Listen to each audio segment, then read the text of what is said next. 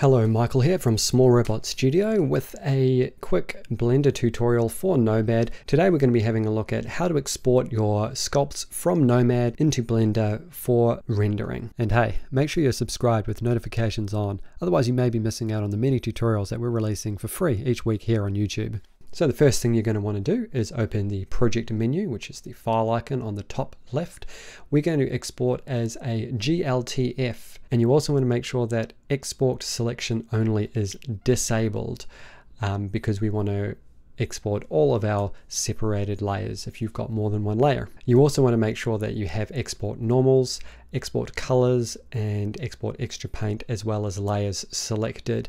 The color is going to be important because we will be rendering those in Blender. Finally, you want to click the Export GLTF button and select where you're going to output your file to. Once your file is exported, we will jump over into Blender and import it and start rendering. Okay, so now that your model is exported from Nomad, what we can do here is open Blender, and we're just going to start by deleting that cube, and we'll import our model. So we want to go to Import File, Import, and then GLTF. Navigate to where your model is located and import it. And depending on the resolution of your model, it will take some time sometimes to import. You can find out how many polys or verts your model has by right-clicking in this lower bar here and clicking Scene Statistics.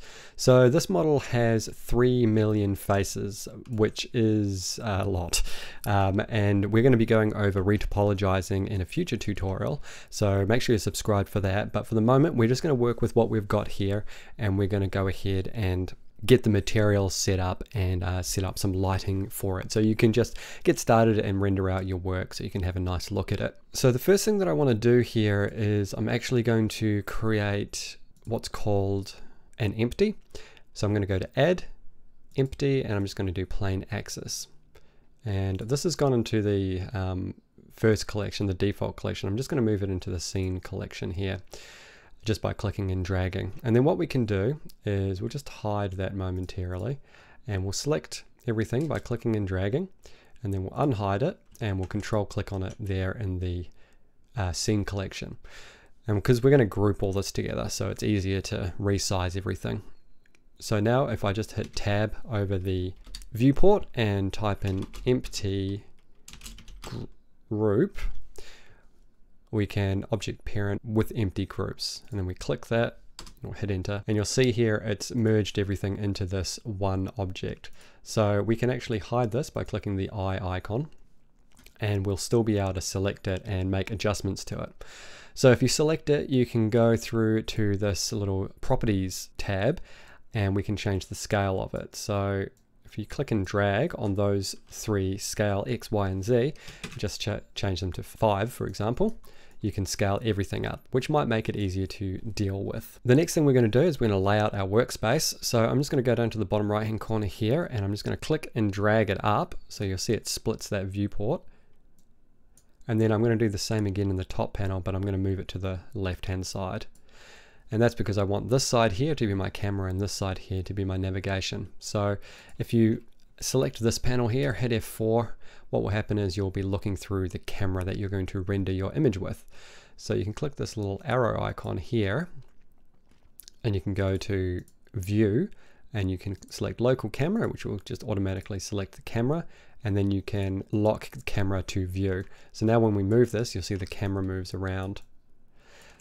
We can also go into our collection, select our camera, and we can move it using the object properties. So we'll have it just straight in front of our model, and then we'll just do some slight adjustments.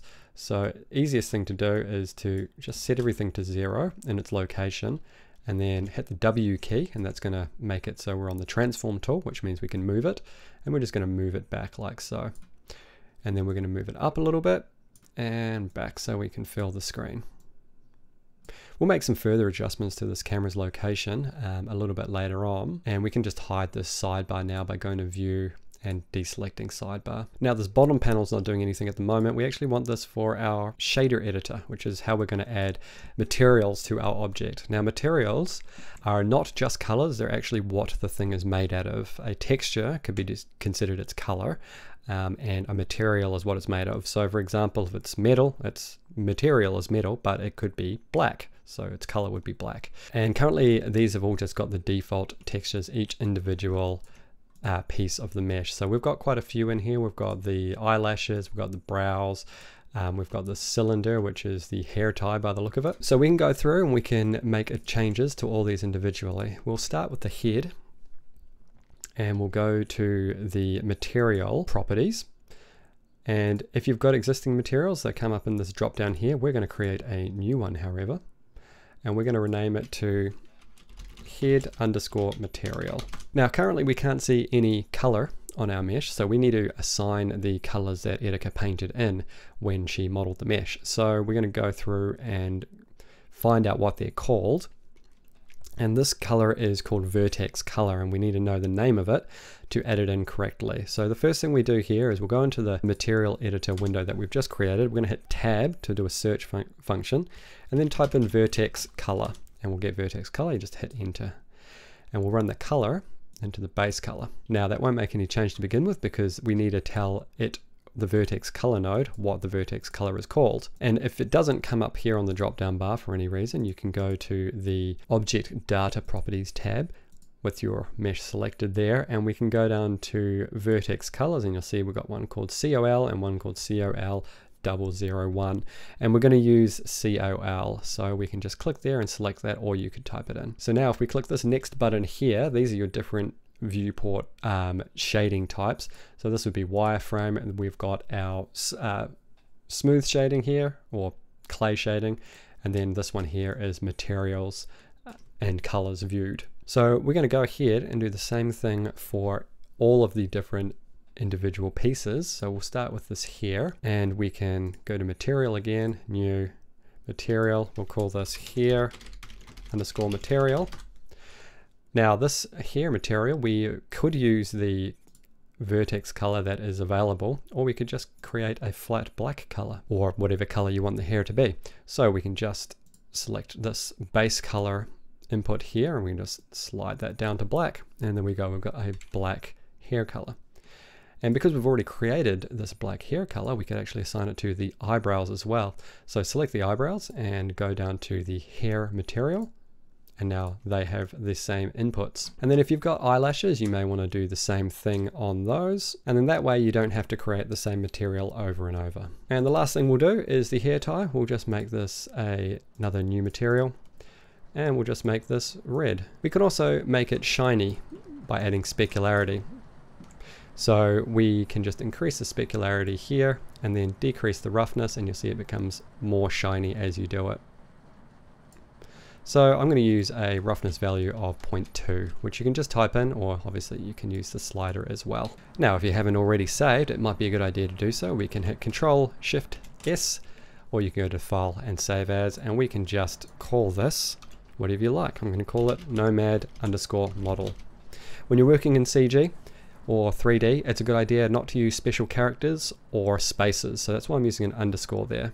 And I've just noticed I've missed the eye material, so we're just going to go ahead and create a new material for that very quickly, just as we had previously. And for this one we will use the vertex color because Érika painted in some lovely green eyes for our model. And because these are eyes, we want them to be very specular, so we're going to increase the specularity and decrease the roughness, so we get some nice specular spheres there. So that is all our colors assigned. Very straightforward to do.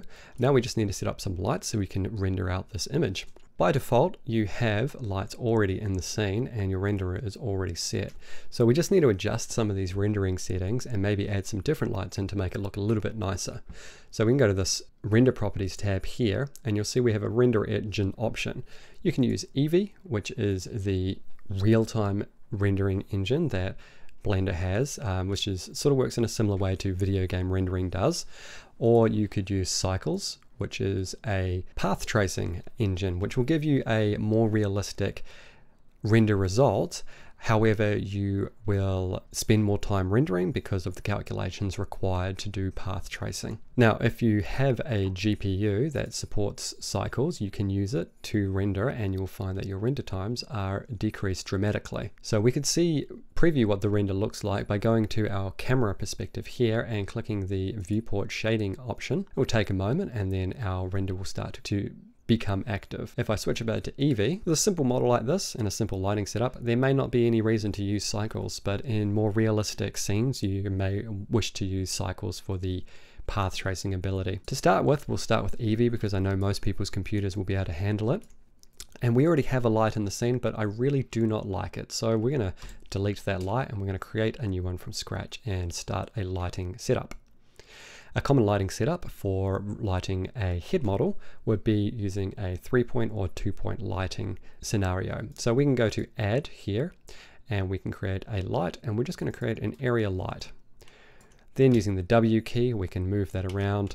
You can hit the E key and it will allow you to transform the rotations. And if you select one of those circles, you can rotate it, and you can hold down Control to snap it. If we hit the R key, we can resize this light.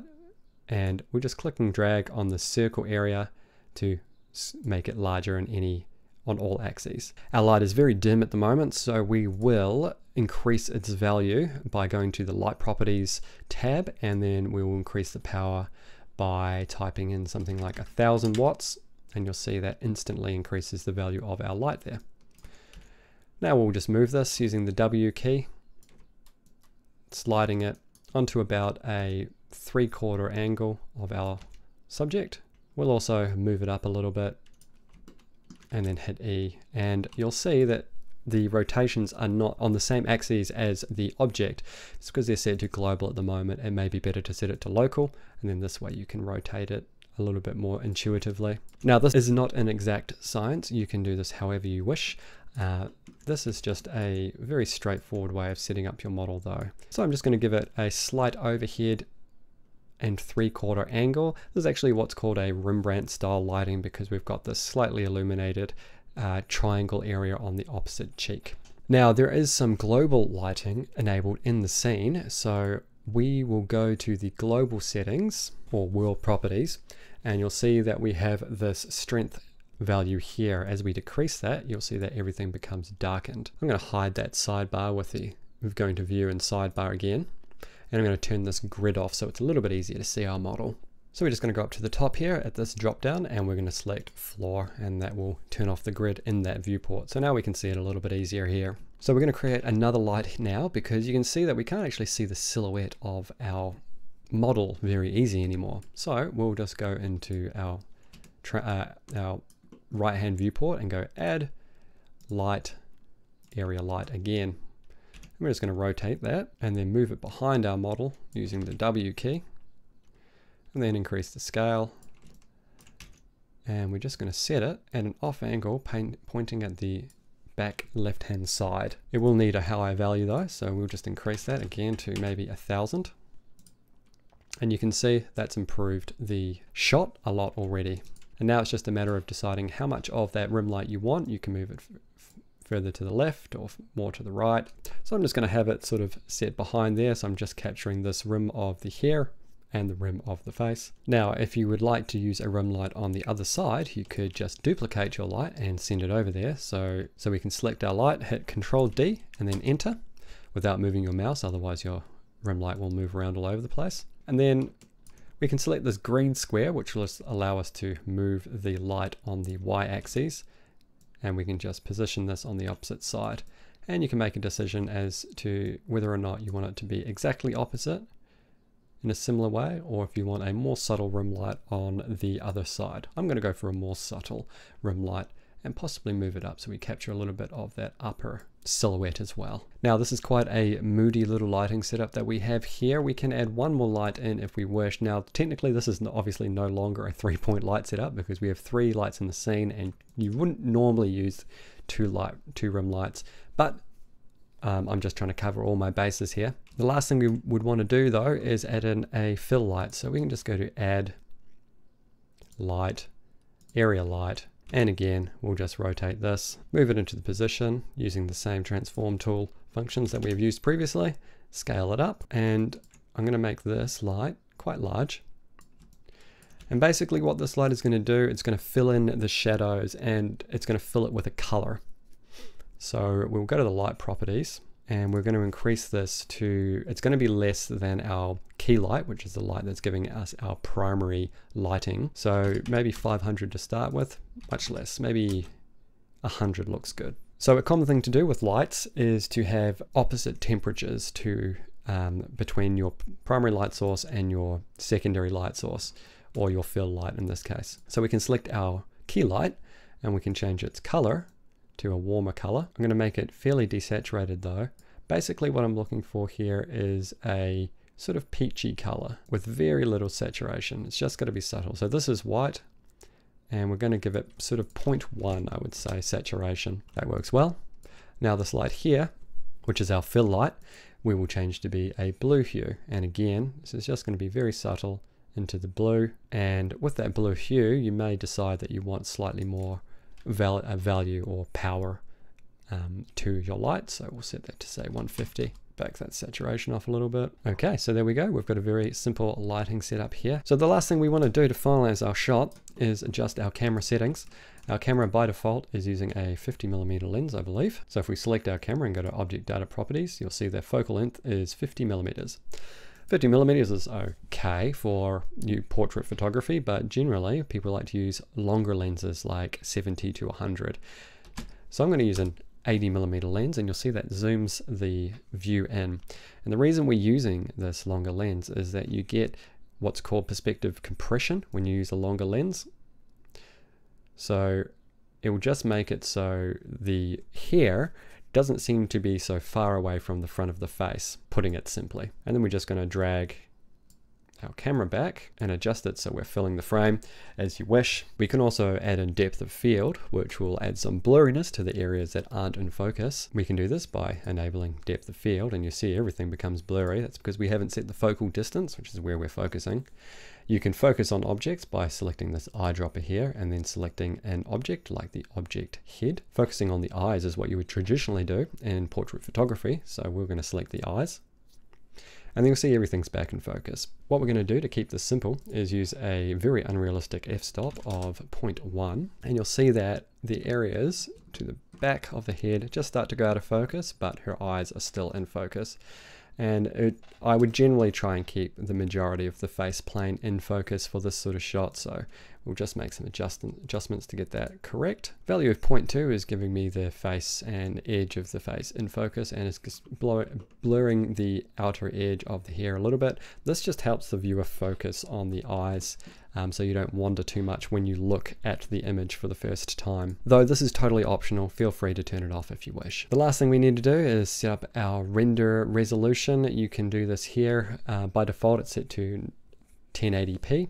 You could make it square if you wish by making the resolution on the x-axis the same as the y-axis, so 1080. I'm going to keep it at 1920 though, because I've already set up my shot. We have a couple of little options that you could add in if you wish here under the render tab. I'll go into those in a future tutorial though. So we'll just check our render. Looks nice with our lighting, which if you're happy with it, you can stop the render, go to the render button up the top here and click render image. So once our render is finished, what we can do to save it is just go to image, save as, and save your image out as whichever file format you would like. PNG for the best compression and quality, JPEG if you're looking to save space. We'll look at some of the other options in future tutorials, but for now, either a JPEG or a PNG will do. Now, there is a lot we can do to improve this model and this render. You'll notice as you zoom in that the model is rather bumpy, and we can fix that with retopology. And we can do quite a bit to improve the model's smoothness overall, so it looks more like the CG cartoon characters that you're used to. And we're going to do that in future tutorials, so if you're not already subscribed, make sure you are. Érika will be taking us through retopology in Blender using this model. And if you want access to this model in this scene, as well as some extra lighting tips and lighting setups, that will be available to patrons at the $5 tier. So thank you for watching, and look forward to the next tutorial where Érika will start to take us through retopologizing the face. That's it for this tutorial. If you found it useful, make sure you leave a like so other people can find it. And if you haven't already, make sure you subscribe, as we're bringing out CG and illustration tutorials every week, just like this one. Become a patron and access tutorial assets, bonus content, a private Discord, and more by clicking the link below.